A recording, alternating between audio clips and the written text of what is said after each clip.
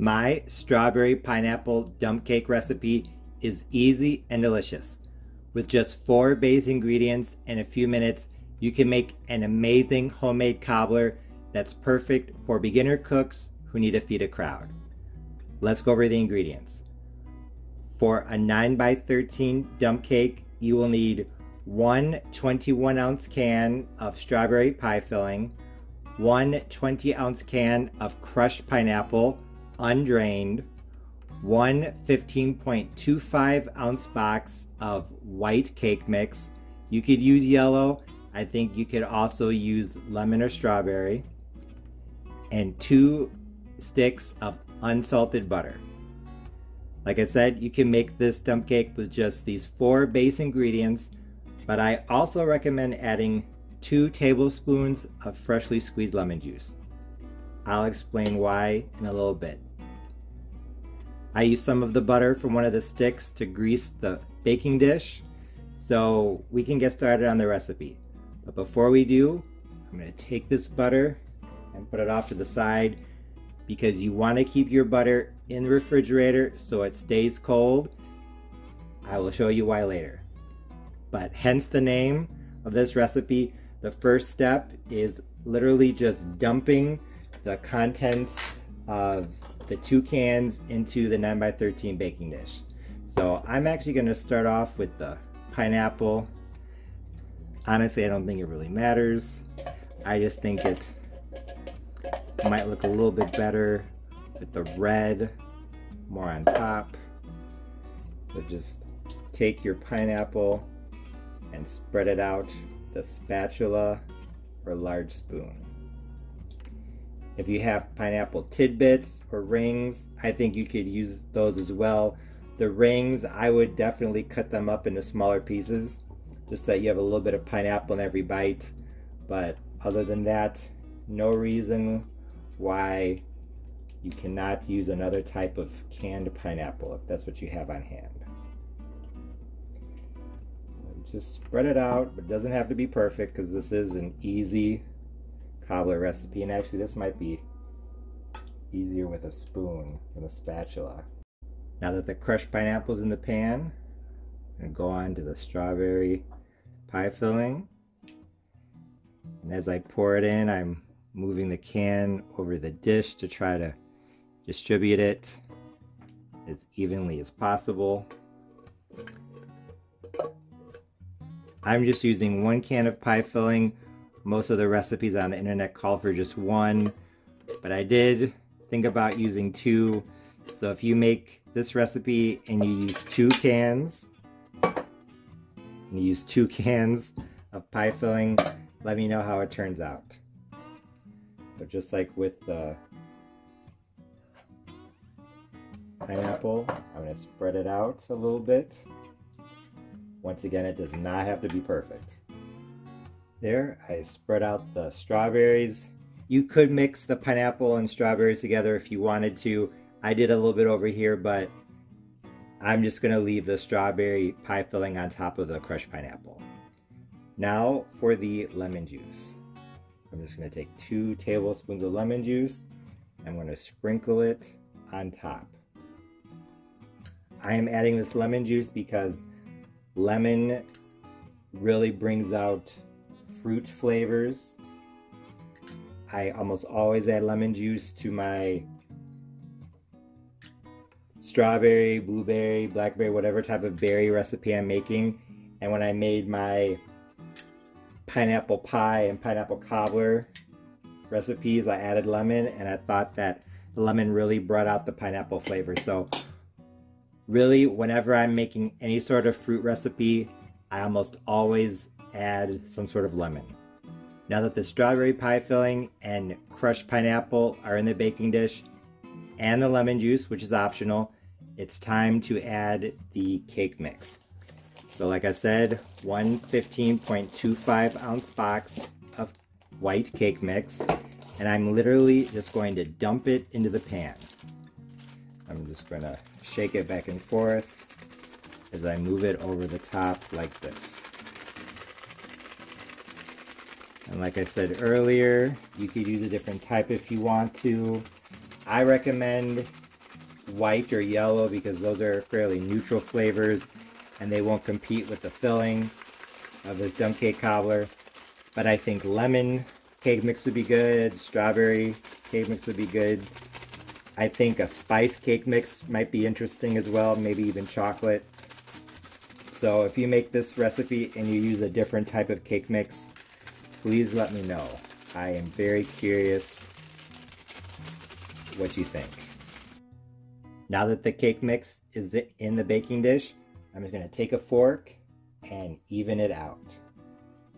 Now I am not pushing down, I'm not trying to pack it down. I know that kind of seems like something logical you would want to do to pack it down, but that's not the goal here. Just take your fork and drag it over the top like this. Smooth it out as best you can. If there are any clumps, just use your fork to break them up. Nice and easy. Now that the cake mix is smoothed out on top of the filling, I'm going to put the dish off to the side a little bit. I am preheating my oven to 350 degrees Fahrenheit, and now it's time to put on the butter. So this is probably the most time-consuming and tedious part of this strawberry pineapple dump cake recipe, but it's probably the most important. So here I have my stick of butter. It's cold. I have a sharp knife. What I'm literally going to do is I'm just going to cut the butter into thin pieces. I would say that per tablespoon, aim for 4 to 6 thin slices. Thin as you can get them. 4 is probably more realistic. 4 per tablespoon. They don't all have to be exactly the same size. Some can be a bit bigger than others. The goal is to just cut the butter into small pieces that are of roughly equal size so that you can then put the butter on top of the dump cake like this. I'm just taking my slices of butter. I'm just going to lay them across the top like this.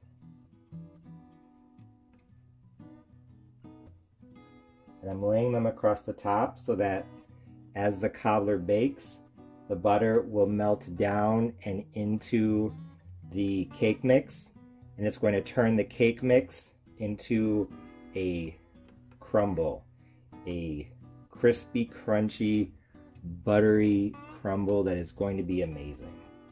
So it's not going to be like a normal cobbler crust with pie crust or maybe some sort of cake topping. It's going to be sweet crumble. I always just cut thin pieces of butter and lay them across the top. But if you want to try doing this a different way, some people do melt the butter and then just pour it on top. But I honestly don't think that's a good idea, because if you accidentally pour all the butter over here and none over there, then it's hard to correct your mistake. And you want the butter to be distributed evenly, because any part of the cake mix that's not covered in butter, or any places where the melted butter doesn't reach, is going to end up dry. You do not want that. So I always do it this way. I have heard of people freezing the butter and then grating it on a cheese grater and then sprinkling it on top. I will have to try that next time. But yeah, this is the way I've always done it. Most people cut it into very small pieces and then lay the butter across the top. What's good about this is that if you realize that maybe they're not exactly where you want them to be, you can take your knife and pick them up and move them over here if you want. So like I said, this is a very forgiving recipe. It's perfect for beginner cooks. I just finished laying the butter on top of the dump cake. As you can see, there were some spots where, especially when I was talking and laying on the butter, the pads were a little bit farther apart from each other than I would have liked. So I just went back and cut very small pieces of butter, shreds of butter, and just filled in the gaps. Like I said, this recipe is really forgiving, so if you need to use your knife to pick up a pad of butter or two or fill in on the sides or in between, that's not a problem. I ended up using all but 2 tablespoons of butter. I think you need at least 1.5 sticks to really get a good amount of butter on there.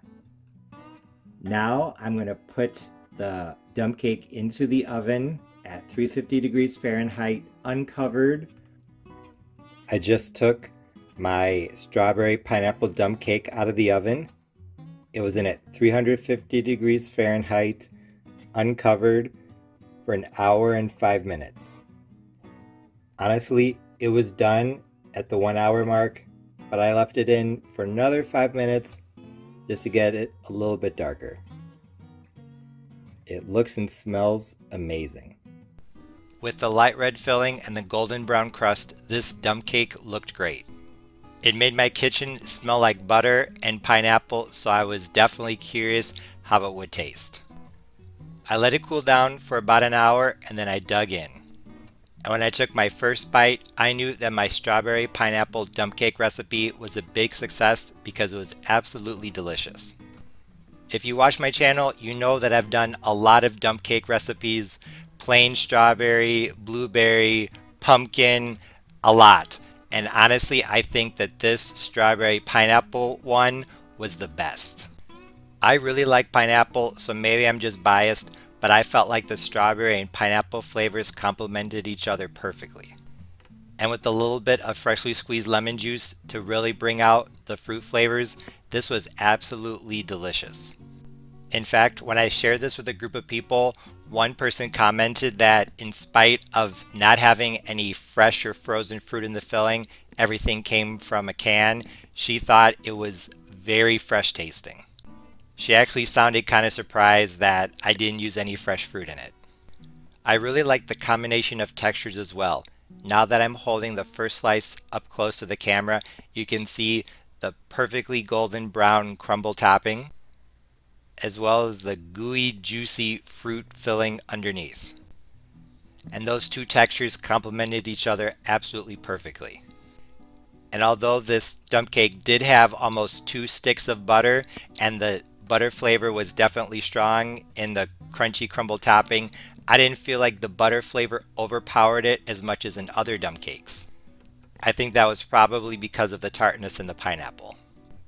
I could taste the strawberry and pineapple flavors pretty much equally 50-50, so I felt like the two flavors were perfectly balanced. When I was researching this recipe, most other versions had 1 can of strawberry pie filling and 1 of crushed pineapple, but I think maybe one had 2 cans of strawberry pie filling. But now that I've made this, I think 1 of each is probably the way to go. But as I said earlier in the video, if you really love strawberry, I'm sure you could use 2 cans.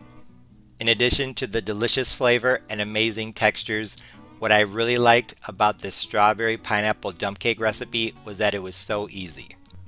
Because as in my other dump cake recipes, all you literally have to do is open a couple cans, dump them into a 9x13 baking dish, pour over some cake mix, add butter, and then bake. For something so quick and easy, this is absolutely fantastic. And although it's great on its own, a little bit of whipped cream was good, and I'm sure ice cream would be good as well. The one thing that I did want to mention is draining the can of crushed pineapple. I did not drain the pineapple, and even though there was plenty of crust, there was not as much crumble topping as in my other dump cake recipes. I think you could go either way with this dump cake, but I think that if you really want a lot of crunchy crumble topping, then definitely drain the pineapple, but if you just want something easy and you don't feel like draining the pineapple, definitely just do what I did and pour it in. Other than that, I don't think there's much else to say about this recipe. Like I said, the strawberry pineapple dump cake was super easy and it was very good. In all honesty, it was better than I thought it was going to be. Like I said, this was probably the best dump cake I've made so far. I think the bright flavors and colors would make this the perfect dessert for Easter, Mother's Day, Memorial Day, 4th of July, or pretty much any day. So if you're looking for a new dessert this summer, definitely give this one a try. I know you'll love it. As always, thanks for watching.